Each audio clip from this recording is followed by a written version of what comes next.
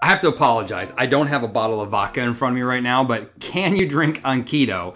The truth is you can. It's actually pretty simple. It's one of the simplest things to do is to drink when you're in ketosis because there's a lot of low carb options. Alcohol in itself, pure alcohol, is actually keto friendly. Now, there is a little caveat. Wine can have more carbs.